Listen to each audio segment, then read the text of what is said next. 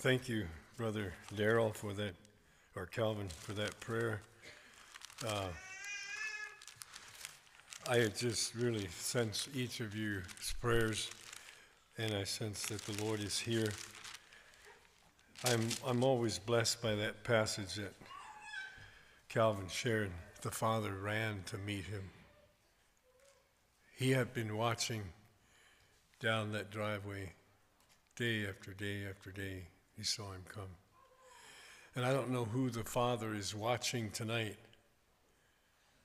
and saying, I'm going to draw you. I'm going to have you come tonight. God only knows. But I believe there's going to be somebody who's going to surrender tonight. You may be a Christian, but you just want to sense you need a closer walk. The power of God is here tonight. I'd like for us to take our songbooks, 311. Come, gracious Spirit. Come, gracious Spirit, heavenly dove, with light and comfort from above. Be thou our guardian, thou our guide, o'er every thought and step preside, o'er every thought and step preside. The light of truth to us display, and make us know and choose thy way. Plant holy fear in every heart, that we from God may ne'er depart, that we from God may ne'er depart. Lead us to holiness, the road which we must take to dwell with God. Lead us to Christ, the living way, nor let us from his pasture stray, nor let us from his pasture stray.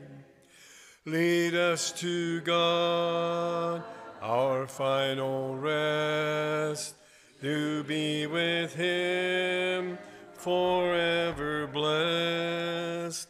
Lead us to him, blessed to share, always of joy, forever there, fullness of joy forever there. Thank you.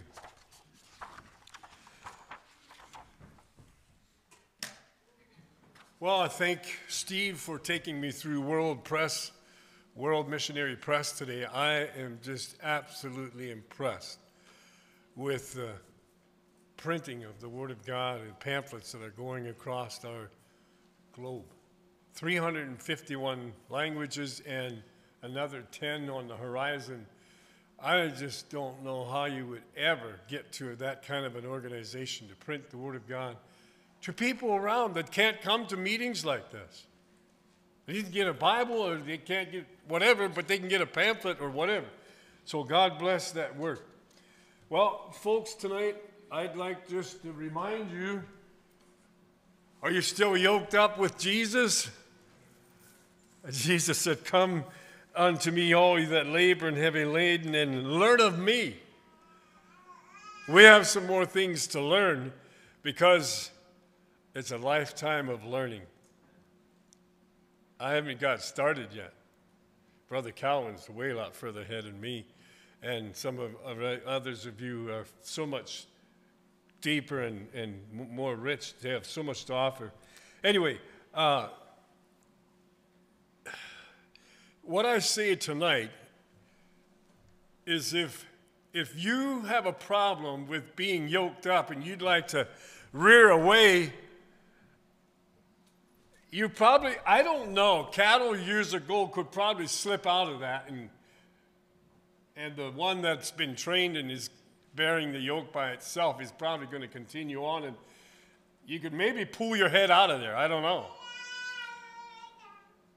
And I have bucked this yoke many times and still do, and it doesn't feel very comfortable. Let's get out of here.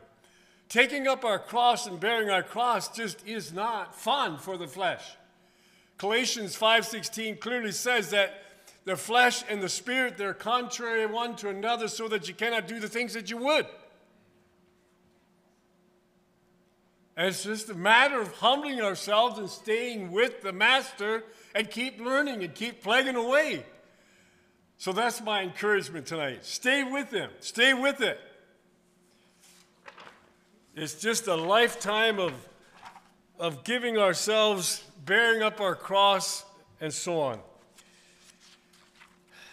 I want to ask you, what is that? What for sign is that? What are you supposed to do when you see a sign like that on the highway?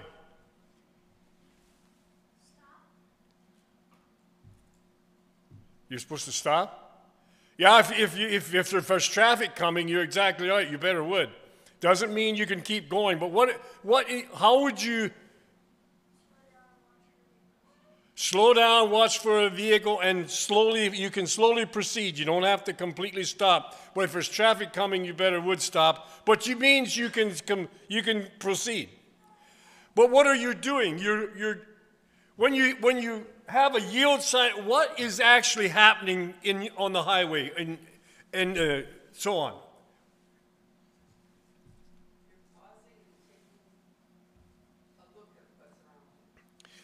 You're leaving a certain path and moving over to another, right? Leaving a highway and moving to another highway. Okay?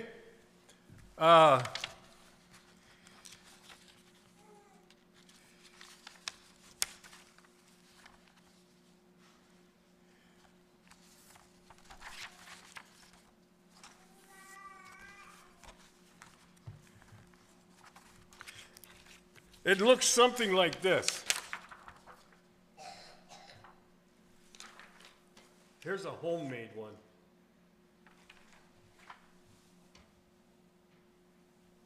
You're rearing off the highway of the flesh life, the sin life, and you're yielding to a highway of holiness, a highway of righteousness.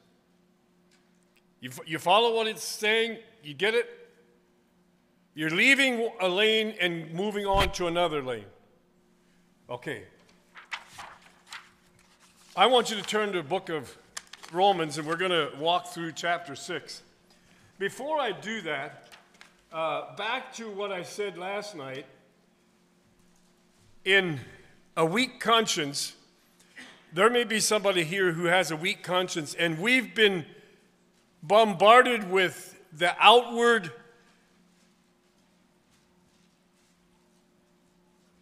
If we're weak, we're bombarded with the outward. The Pharisees were bombarded with outward things. They were concerned about, Jesus said in Matthew 23, you're keeping the outer, you're cleaning up the outside of the cup and the platter. And he said, you're trying to do it backwards, from the outside in. Or you didn't really care. He said the inside's full of extortion. It's full of sin. It's full of wickedness inside, and you don't really care. You're concerned about the outward. You're looking right. You're appearing right. That's weak. It's perhaps defiled. And Jesus makes a statement. He says, clean up the inside of the cup and the platter, and also clean up the outside. So if you take all care of what's in your spirit, what's in your soul, it's going to manifest itself in the body. Jesus taught spirit, soul, and body for salvation. But we get it backwards. We want to look right on the outside. And Romans 14, a few chapters after this, says that they were concerned about not eating meat offered to idols, which I covered in 1 Corinthians 8 last night. And what he also said was that this man said, yeah, he's going to eat vegetables. He's going to become a vegetarian. So he'll never be tempted to eat meat offered to idols. Anybody here a vegetarian? You better get some meat in there sometime. You're going to become a wimp. You need some protein, get some strength. God gave us meat to use. It's there for our good. And the other thing is it says that it doesn't have in 1 Corinthians 8 is it says about they were concerned about certain days. And they were concerned about certain things they ate or drank. Well, I grew up as a boy, we observed Ascension Day. Anybody know what Ascension Day is? And I tell you what, that was a pretty strict day. If you didn't observe Ascension Day, you were falling away from the faith. Why didn't become a part of the old order, and I don't observe the Ascension Day today. So for a while, it bothered me. We should be observing Ascension Day. But I don't know, somewhere it fell by the way, and I never read in scriptures that we have to observe Ascension Day, so I never developed any conviction for it. But I did read about observing the Lord's Day, 1 in 7. So I have conviction that I ought to observe the Lord's Day. I'm not going to go do my job. I'm not going to continue in my regular work. The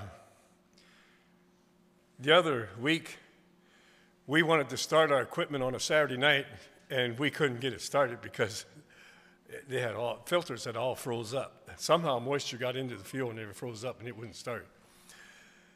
Well, what do we do now? We wanted to get to work on Monday morning early, and we called around. People were already closed or didn't have them. We called 2 places. One place I did call, and they did have some filters. And I said, are you guys open tomorrow, Sunday? Yeah, we're open from 9 to 3. Now, am I going to go on the Lord's Day and pick up those filters for Monday morning? What do you think I did? Yeah, I picked them up. You can call me whatever you want, but I did. I didn't. On my way to the jail service, I stopped in at Napa and picked up my filters and ready for Monday morning. That's not my norm. I think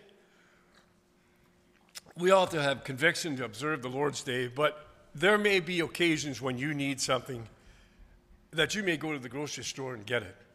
And I have no problem with that. But that shouldn't be our norm, that we do business and so on the Lord's Day.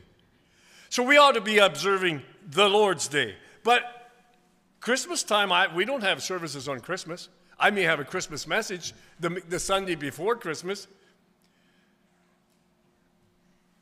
I think you see what I'm getting at is Christianity isn't observing certain Lord's days or not certain days, and it isn't what you eat or what you drink that makes you righteous.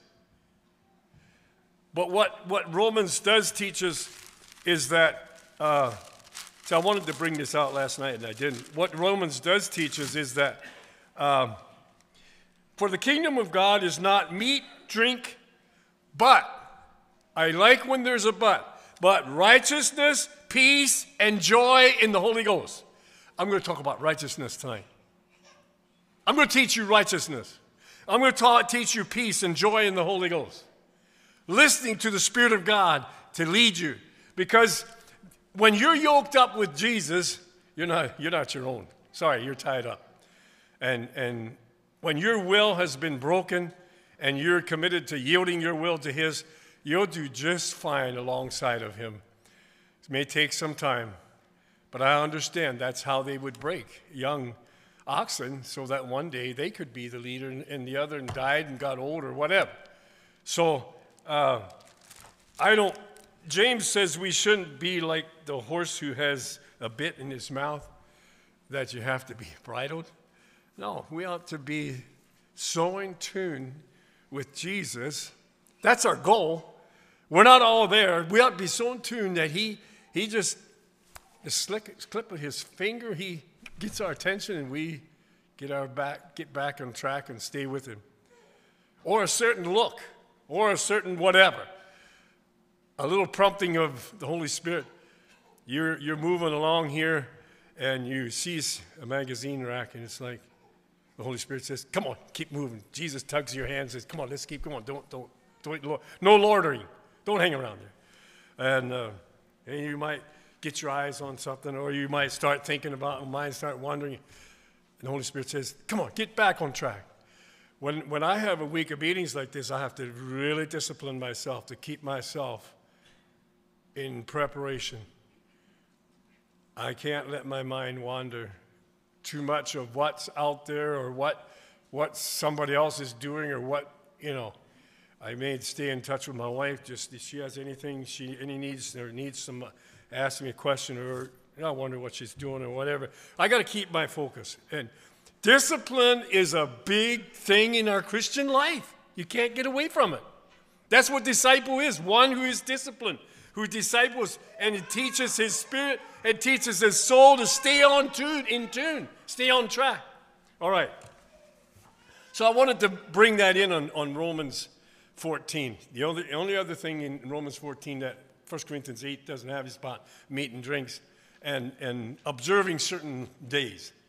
It's okay to observe certain days, but that's not the meat. That's not the righteousness that Jesus is looking for.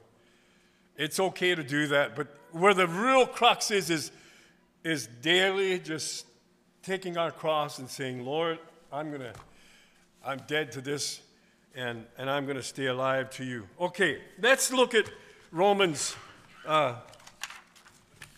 chapter 6. And let's walk through it.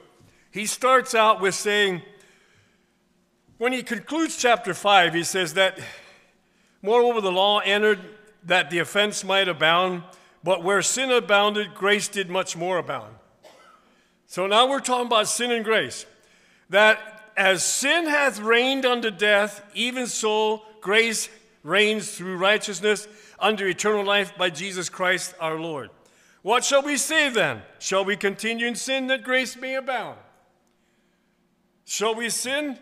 And grace just says, yeah, I know you can't keep the law, so you just have to sin occasionally and keep stumbling and sin. Grace says, God's going to overlook it. That's what some people believe. Paul comes back and he says in verse 2, absolutely not. God forbid. That's a strong statement. Grace doesn't overlook. But that's what some people believe. So these conservative Mennonites, they're all concerned about law, and yeah.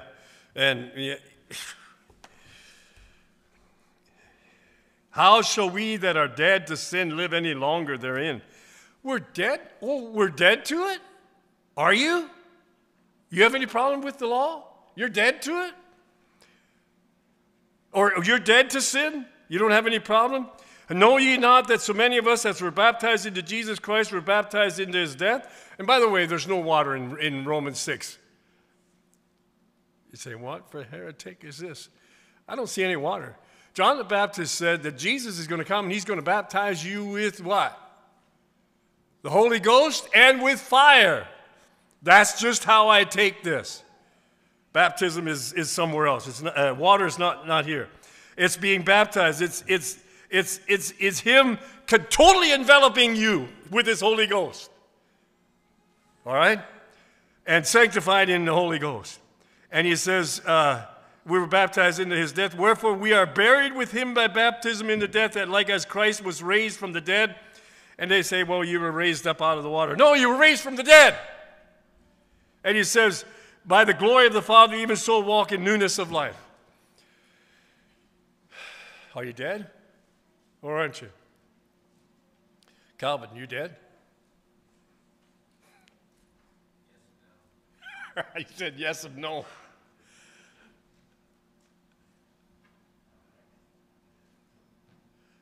Are you dead or are you not? We're going to answer that question before we're through tonight. Romans 6 answers that question. For if we have been planted together in the likeness of his death, we shall also be in the likeness of his resurrection. Knowing, oh, did you know? Knowing this, he's telling the Romans, you know this, that our old man is crucified that the body of sin might be destroyed, and henceforth we should not serve sin. I like that. When you come to Christ, you are no longer servant or a slave to sin. Period. You believe the Bible? Do you know that King James Version was written at a 5th and 6th grade level? You don't take a lot of intelligence to read and to understand what these words are saying. And by the way, when a 45-minute message, you speak about 58,000 words. Not 58,000, 5,800, okay? All right, so he says,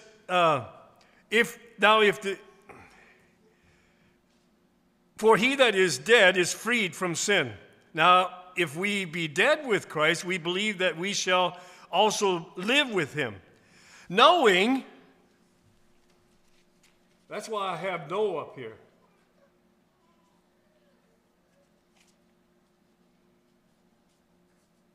Knowing that we cannot practice that Christ be raised from the dead, dieth no more, and death has no more dominion over you.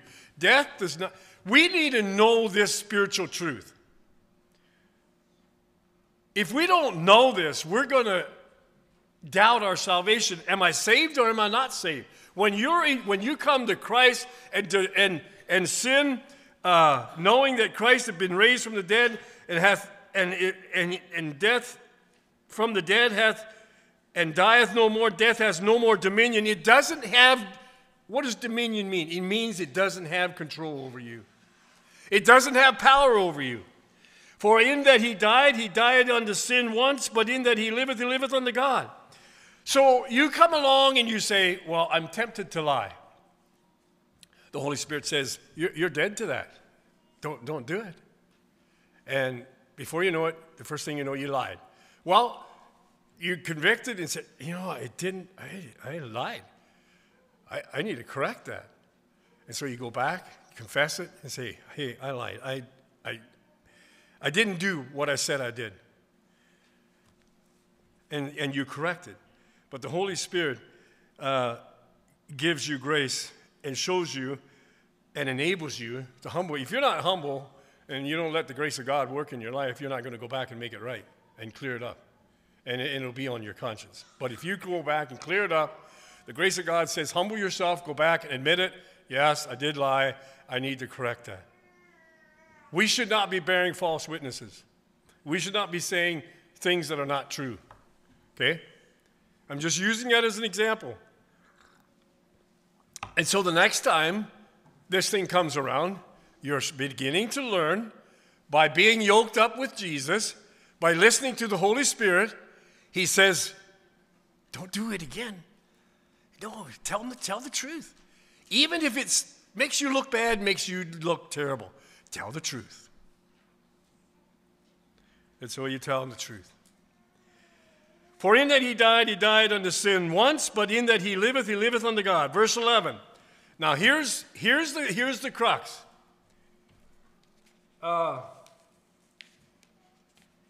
We don't need to serve sin because it doesn't have dominion. That power has been broken because of what Jesus did on the cross. Sin's power is broken. The victory's won. You understand you understand that? We understand it by faith. Then the second thing is the word reckon. Just about that time, the devil took your attention away and you're thinking about something else, you got distracted. No, stay with me. Reckon. Likewise, or the same as knowing that truth that sin doesn't have dominion over you, knowing that, likewise, the same way, reckon ye also yourselves dead indeed unto sin, but alive unto God through Jesus Christ our Lord. Reckon, another word, is consider yourself dead. Hey, I'm dead to that. So let's move along. Let's don't loiter around here. Let's don't allow that thought to hang around. Move along. I'm dead to that. Reckon it. Consider it dead. If you don't learn that, you begin what I said. In your soul, you're going to start the cycle of sin. and you're going to wear some deep grooves, and next time it comes around, you're going to fall again. Whether it's lust or you're looking at something you shouldn't look at, you have a deep groove, and you just keeps going and going, around and around. Because that's the way you didn't learn to say no. I'm dead to, you didn't say, I got to move along. I'm dead to that. Likewise, knowing that sin does not have dominion over you, then likewise, the same way you say, I'm dead to that, I'm going to consider myself dead to it, and I'm going to move along. Let me tell you what's in operation here. We're saved by grace through faith. Faith says, I just believe that Jesus is here, and I believe the grace of God is right here, and the grace of God is going to tell me to keep moving along. Don't loiter around. Don't tell that lie. Don't stop and look at that whatever. Get your phone shut off. Put it away. It'll take you into something you don't want to go. And stuff pops up, and next thing you know, your attention is when you should be reading your Bible, or you should be praying, or whatever. You got time to, or you should be getting ready to, whatever. Move along. Don't hang around these thoughts of and entertaining things that are to no profit. Move along. It's the grace of God takes your hand and says, come on, let's move along. You're yoked up with Jesus. Let's keep moving. You're dead to that. Don't hang around there. Move. I don't know how much plainer I can tell you.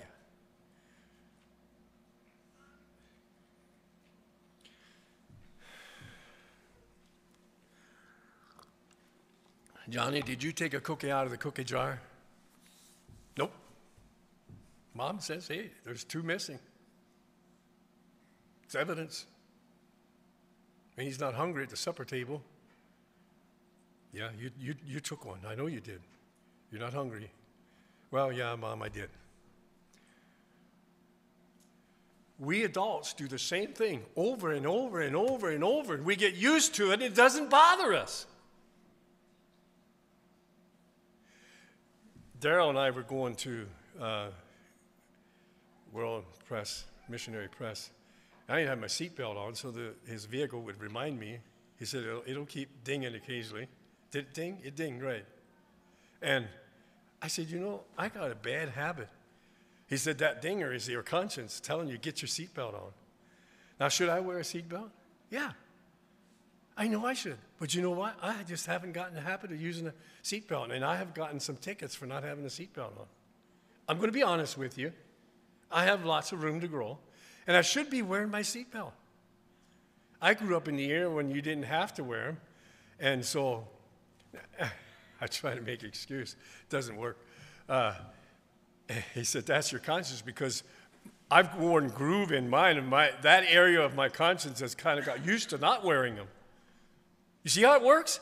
I'm using myself as an illustration. You get used to it, and it doesn't bother you not having my seatbelts on, which should bother me. I should put them on.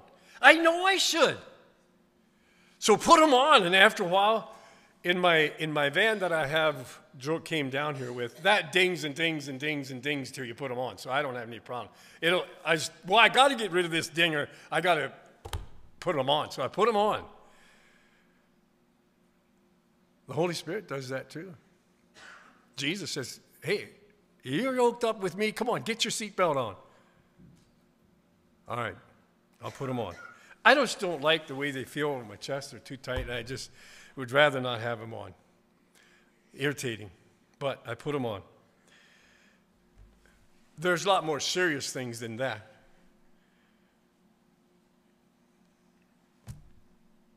But that's how we're going to deal with sin in our lives. Sin says, the Bible says that the law is holy. There's nothing wrong with the law. Thou shalt love the Lord thy God with all your heart, soul, mind, and strength. Did you love God with all your heart, soul, mind, and strength? And did you love your neighbor as yourself today?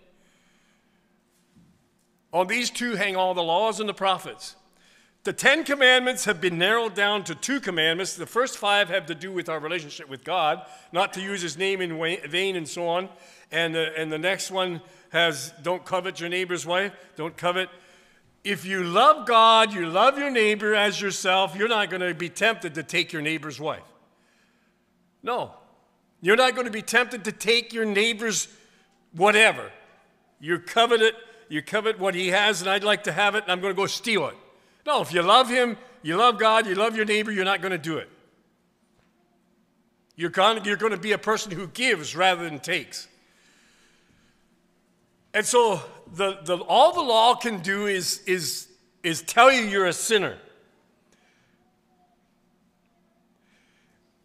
So likewise, we're to give ye also reckon yourselves to be dead indeed unto sin, and alive unto God through Jesus Christ. Let not sin therefore reign in your mortal bodies, that ye would obey it in the lust thereof.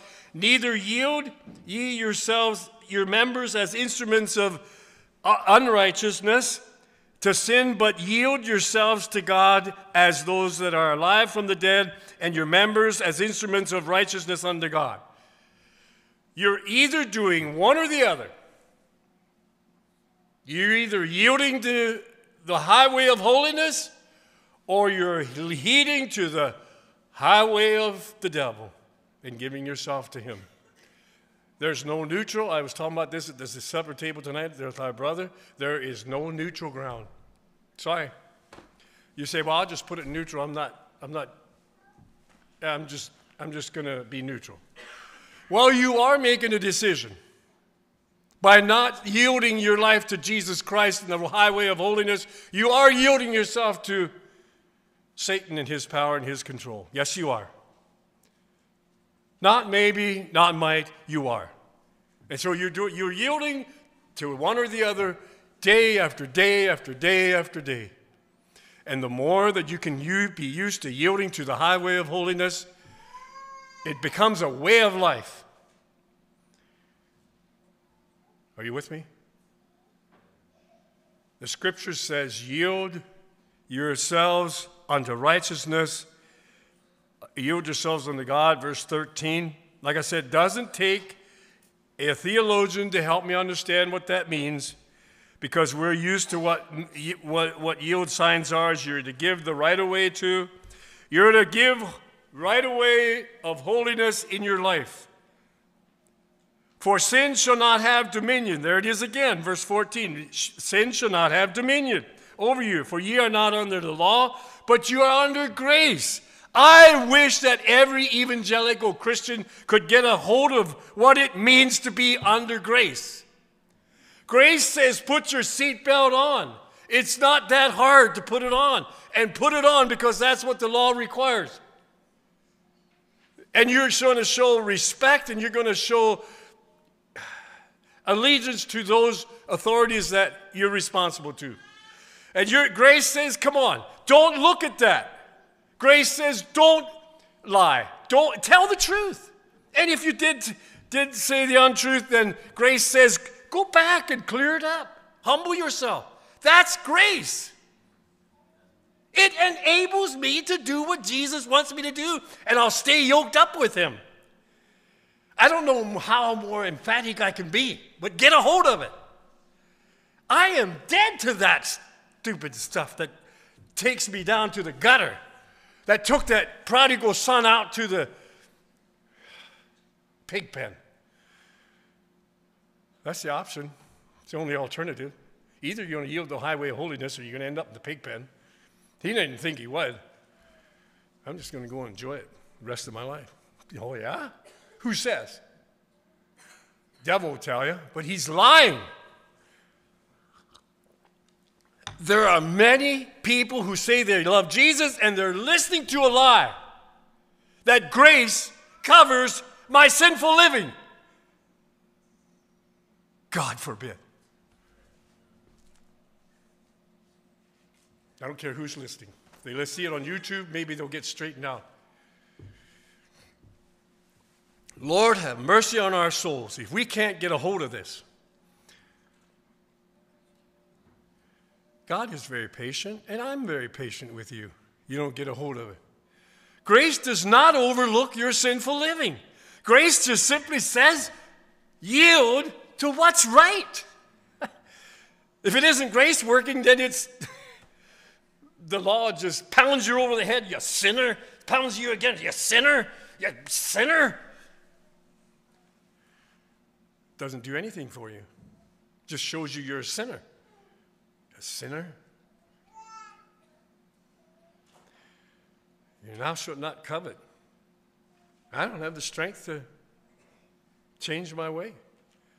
But the grace of God, the power of the Holy Ghost, our brother prayed tonight, the power of God would flow through us. And if it doesn't speak to you tonight, I don't know what will, because it's very plain.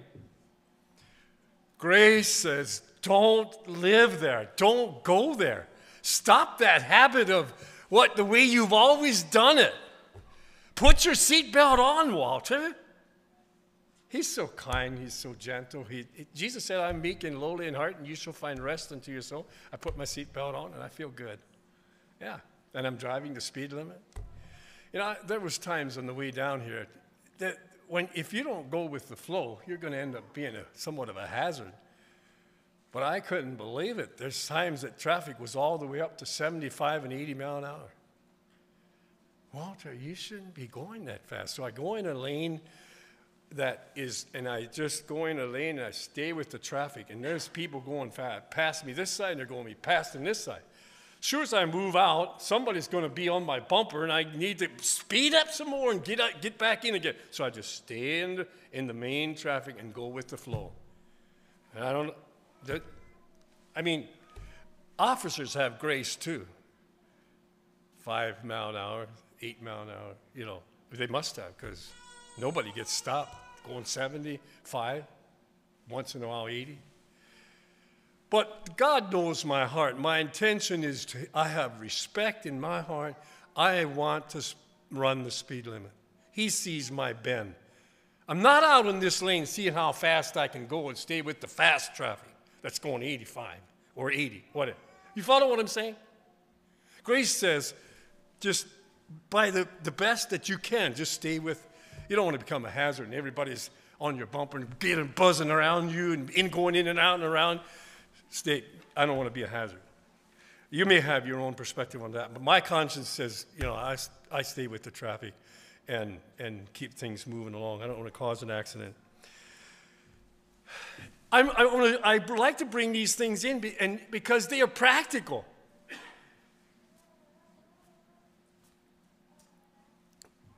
I don't know what it is you struggle with. Maybe ladies have problems with sharing too much information with each other sometimes, and gossip starts moving. The Holy Spirit says, should you be talking about that? Is that how you're showing love to your sister or brother in the church? Maybe you shouldn't be passing some bad rumor around. The Holy Spirit says, no, don't do it. Okay. And you stop. Or maybe you shared some information to somebody that was not very kind, and the Holy Spirit says, go back and correct it. It's the grace of God that asks you to go back and correct it. It's the grace of God that keeps you from doing it. And that's the only way you can keep the 10 Commandments or whatever law we're talking about, and whatever commandment there is. It's the grace of God that enables you to do it. The grace of God doesn't overlook it. How would we ever change? How would we ever grow up spiritually? Keep yielding, and after a while, it's just yielding to the highway of holiness, yielding your life, your body, your spirit, your attitudes. You're yielding to the right way of living because you're yoked up with Jesus. He just tugs at you. Come on, let's keep going. No lording, don't hang around. Move on.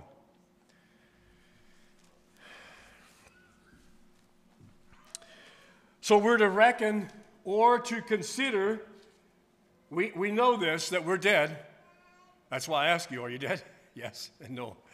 You're going to deal with this old man that wants to sin. You're going to deal with him till you take your last breath. But he's not going to give you that much problem. If you're yoked up with Jesus and you have come into discipline your life, I know there's always a curve that's going to come our way and we're not quite ready and catches us off guard sometimes. The Lord sometimes lets us fall on our face to show us that we still need him. I don't have it conquered. Coming up here and preaching doesn't always become easy, and it's just, I can handle it myself, Jesus, meet me after I'm done. No, stay here with me, please. Help me through this. I need your grace to help me to break the word, to break this truth to us. And I want to show you how it works in my life, and you have maturity. You can show other people how it can work in their lives as you counsel and you minister to other people. And it's beautiful, but we got to get a hold of it. We need to practice it.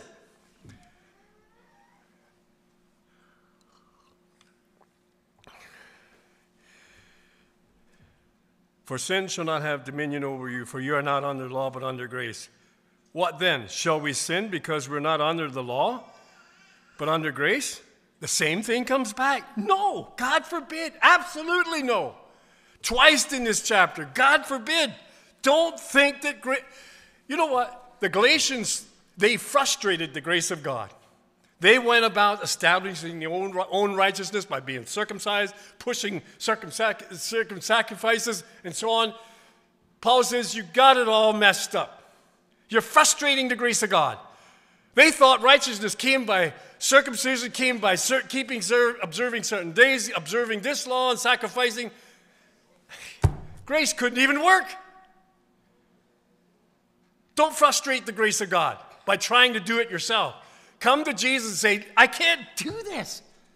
A little boy, if I'd sit him up here and he'd be 2 years old and his shoestrings would be open, I'd say, tie your shoe. He'd look at me, why? I don't know how to tie my shoe. Or the little boy would say, Daddy wants to help me. He'd say, no, I can do it myself. And he has no idea how to do it. We think we know how to tie our shoe, and we don't know how to do it. The daddy comes to this 2-year-old. I don't know, maybe some learn. I don't think I could tie my shoe at 2 years old.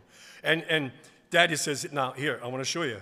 He takes and slowly ties his shoe. And guess what? By the time he's 5, he probably can tie his shoe himself. Right? That's kind of a poor illustration. But the daddy, the Holy Ghost, comes along and says, let me show you how to do it. Just say no. I'm dead to that. There's other things that are right and yield to the highway of holiness. Don't let this thing of lying and stealing, becoming envious, and the sins of the Spirit, and even sins of commission, where we commit certain acts of sin, like David. He should have been out in war fighting instead of at home on his housetop and watching Bathsheba take her bath. Shame on him. And then he had, and that wasn't good enough. He had his servants come and have her bring her, and then had her husband put in front of the battle and have him killed, and then he could take him as his wife. Oh, I don't even like to think about that. That's so ugly. But that's just how sin works. I don't know. David had the Spirit of God. Wasn't the Spirit of God working? What? David, get yourself off. Get on. Stop it. Get out of there. Adam should have said, Eve, let's get out of here. Don't be looking at that tree. Let's move along. Get out of here. But he was quiet. Husbands, stay with your wife. Wives, stay with your husband. We'll talk about that Sunday morning. But we need to help each other. Don't hang around. Don't be looking. Don't let. Tomorrow night I may talk about our mind and how our mind, our way of thinking, it needs to be transformed. I don't know. Pray for me. But I'm thinking I'll talk about Romans 12, about the transformed mind. All right. But God be thanked that you were, past tense, you were the servants of sin, but ye have obeyed from the heart the form of doctrine which was delivered unto you. What's that form of doctrine? The doctrine was that your heart has been renewed. Sin does not have dominion. The Spirit of new life in Christ Jesus said, yes, you are delivered. Let me tell you something. I just looked up tonight that the first time that does anybody know the first time that a 747 flew? A 747 first flew in 1970. You know what its gross weight was? Its gross weight was 735,000 pounds. Now, how many tons is that? About half, a 40 ton? 40 ton would be 80,000 pounds.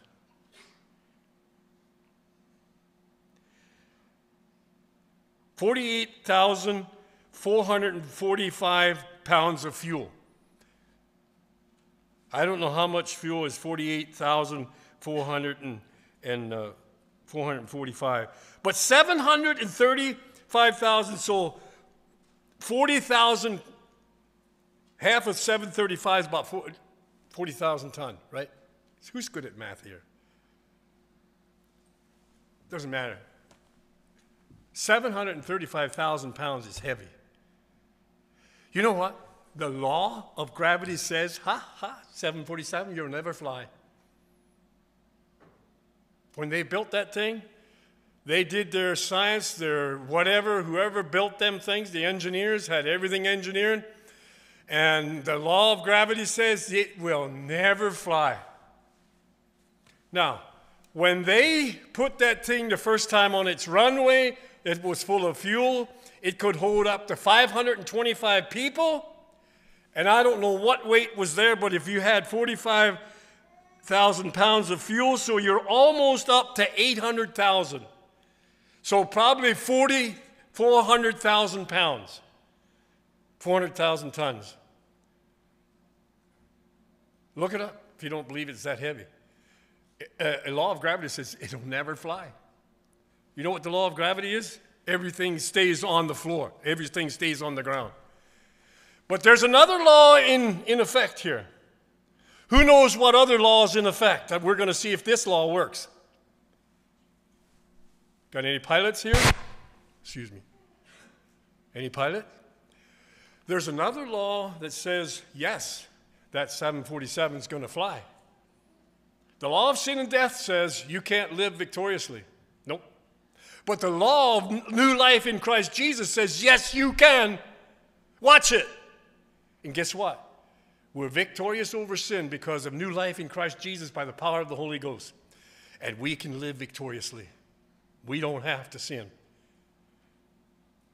Because of the grace of God that is in operation in your life, that takes your hand and says, come on, stay with me. We're going to walk right past that temptation. We're not going to yield to it. We're not going to give in to that whatever. And we're going to keep right on moving, and you can live victoriously. You're dead to that.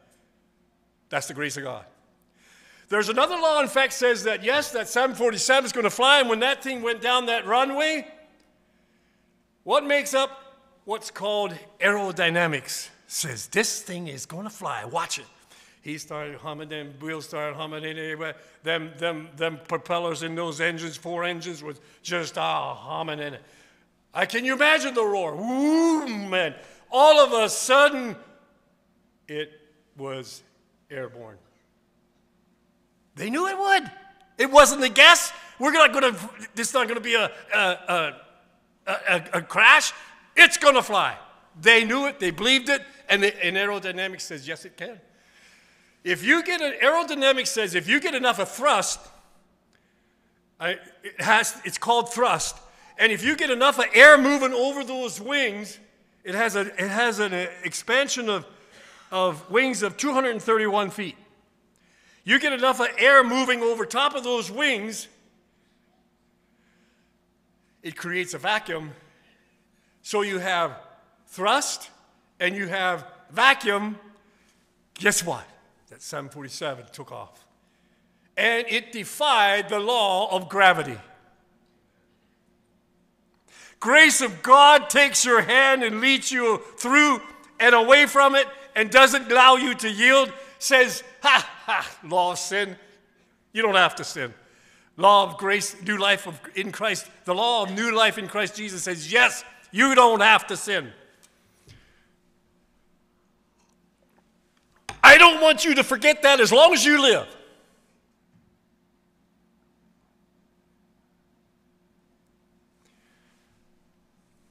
There's a truth here in Romans 6 that you better never forget. Now, did Paul lie to us?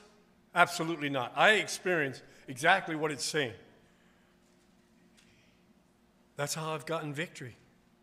victory over alcohol, victory over cigarettes, victory over whatever in my teen years, in my rebellious years. You don't have to go there.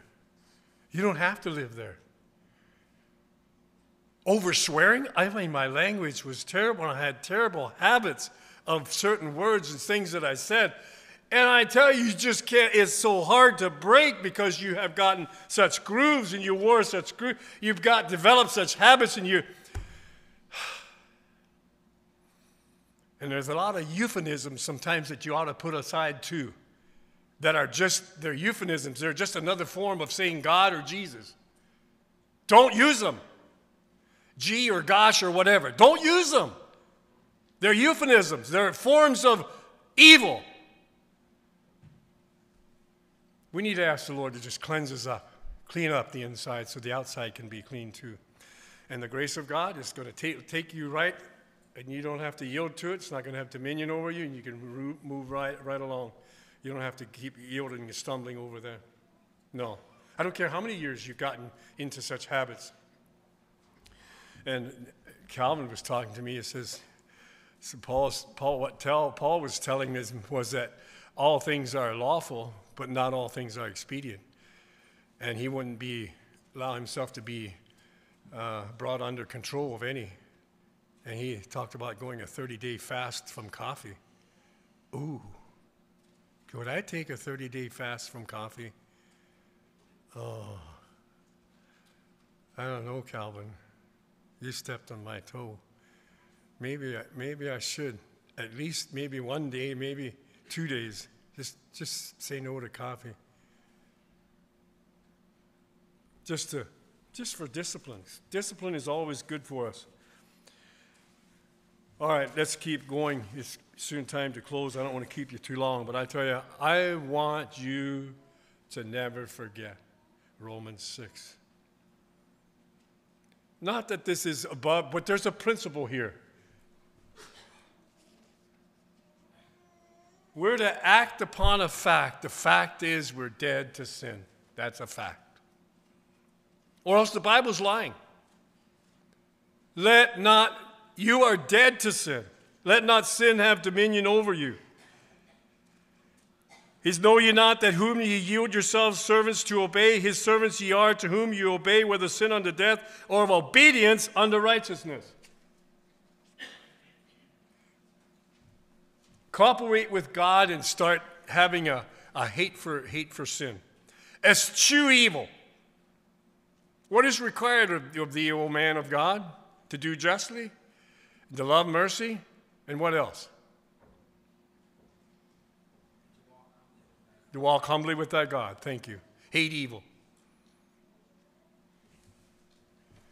The old nature, we are to reckon it dead. It's still there. It's dormant. As long as the Holy Ghost, the grace of God is working in your life, it's dormant. Don't feed it. Let it die.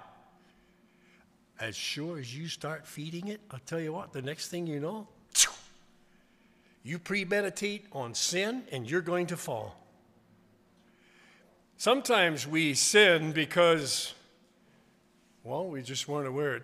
There's iniquity is premeditated sin. I heard it explained. Transgression is when you do something wrong and you didn't even think about it and you did it. You know why you just did it without thinking about it? Because you've already got grooves worn in and it's become a habit. Yeah, come on. That's why. And we just do it. I didn't even think about it. Premeditated sin is when you think about it and say, yes, I'm going to go ahead with this. And you know the Holy Ghost is saying, don't do it. You know why conscience don't bother me when I don't put my seatbelts on? I've got a habit. I've been used to it. I've got grooves worn in. As sure as I start obeying and put it on, I get in, I feel, yeah, I need my seatbelt on. And every time you get in, you start getting into the habit, putting your seatbelt on, doing what's right. Yeah, that's how it works. And next thing you know, you have to premeditate. Well, I'm not going to put my seatbelt on. That's premeditated. But if you don't do it, and I never even thought about it. You already have some grooves. You've gotten used to it. That's just how it works. And The more you obey, you yield to the will of God, and you obey right living, the more you obey, the more it bothers you when you don't do it. See? Your conscience is being tuned in with holiness and what's right. And you have a good conscience before God and before man. And you get used to saying nice things about your brothers and sisters in the church. It comes a way of life. Isn't it nice? You feel ugly as soon as you have a thought of, why did he preach so long? Why didn't he stop 10 minutes ago? Wish he'd let us go home. I want to be sensitive to the Spirit of God. I don't want to keep you long. It's Friday night. Sleep in tomorrow morning. But I want you to get this truth. God be thanked that you were the servants of sin, but you have obeyed from the heart that form of doctrine which was delivered to you, that new life in Christ Jesus. That's the doctrine. Being then made free from sin, you became the servants of sin. Now we become servants and slaves to doing what's right. It comes natural. You get used to doing what's right. The grace and power of God is flowing, and we're going down that runway. The propellers are putting that thrust in behind and going out the back, and pushing this plane down the runway, and the vacuum, the air is going over the wings, and it's creating a vacuum, and you're going to fly. Aerodynamics says, yes, it'll fly. And you're going to fly too, and the grace, the new life of Christ Jesus is operating in your life. And I speak after the manner of men because of the infirmity of the flesh, for as ye have yielded your members servants to uncleanness and to iniquity, you got used to living in uncleanness and in iniquity, even so.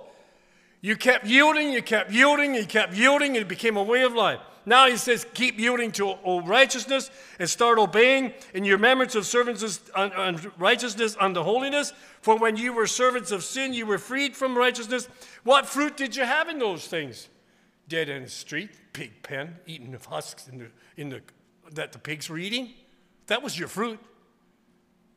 That boy never thought he'd end up in the pig pen eating the husk on the corn, from the husk off the ears of corn,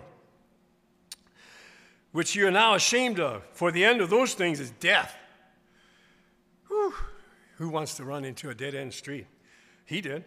But now, being made free from sin, you became servants of God, for you have your fruit unto holiness, and the end everlasting life. The wages of sin is death, but the gift of God. God says, I'm going to give you a gift. You can't work for it, because if you could work for it, then God would be indebted to you, and God's never going to be indebted to anybody. You follow through, he gives you grace, he gives you strength, and you reckon yourself dead to sin, and the grace of God is causing you to fly in holiness. God says, wait till we get to the other side, I'll reward you with a gift. Yes, I will, and you're going to be excited and happy.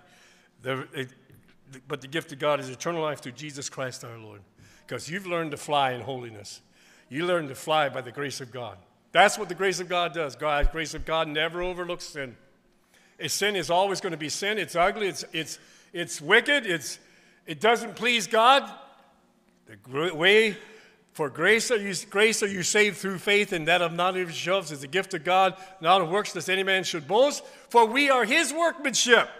We are his workmanship. The grace of God is working in me and putting you and I on display for a testimony of the grace of God. Here's people at Bethel Conservative Mennonite Church that are walking in holiness. God says, I love putting my grace on display. Just like this pulpit. Somebody built this. I don't know who. Somebody built it. But their good workmanship is on display. And God wants to put you on display. And people say, boy, I just like what you're becoming. You say, it's because of Jesus. And he gets glory. It's Jesus that's making me shine. I had someone meet me a long time after Bible school at Maranatha, and he said, you know, I just like this way I see your life is blossoming like a flower. That's because of Jesus. Glory to Jesus. He's the one that's helping me. Otherwise, I'd be in the pig pen.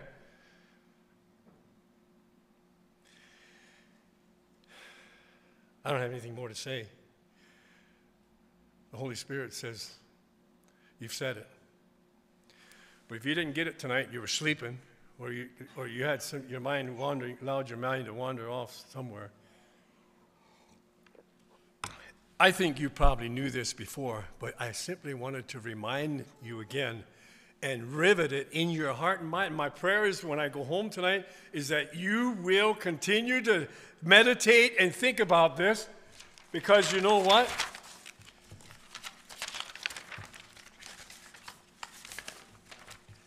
You got some homework. Right here, we have chapter 6 is the principle of life, holy life. And in chapter 7, we have the pursuit. There's a struggle. Chapter 7 is wrapped up in one verse in Galatians 5:16. The flesh and the spirit are contrary one to another, so that you cannot do the things that you would. And there's a struggle goes on in 7. But there's a pursuit. You are pursuing holiness and a holy life. And then that's chapter 7. Then in the power of the holy life is in chapter 8. There's therefore now no condemnation to them that are in Christ Jesus, who walk not after the flesh, but after the Spirit. Why is chapter 8 show us the victory and walking in the Spirit? Because of what we learned in chapter 6. Chapter 6, 7, and 8. Beautiful, beautiful steps on how, some people call it the Roman road. You learn to walk in, you get the principle of holiness in chapter 6. Chapter 7 talks about the struggle, and in chapter 8, you're walking in the Spirit. And just what I tried to demonstrate tonight, it's the grace of God that takes your hand. It's the Spirit of God that says, stay yoked up with Jesus and learn from Him, and you'll walk in holiness. Tonight, if you're here and you're not sure where you're at, but you want to commit yourself to yield, obey, or reckon yourself dead, you're making a commitment to yield to the will of God, and you're making a commitment to obey what's right. Those three: reckon yourself dead, yielding yourself, and obeying. And as we sing, I just want you to stand and make that commitment. And I encourage you to just keep meditating and think about chapter 6. Because the new life in Christ Jesus wants you to live in victory. Now, I don't know what it is you're struggling with tonight, or whatever it is that's dominating your life, but you can be free. And don't listen to the devil that says, no, this is just the way I am. Hey, the grace of God if He can change the Apostle Paul, He can change anybody. So if you're here tonight, let's pray. Father, I thank you for each one that's here.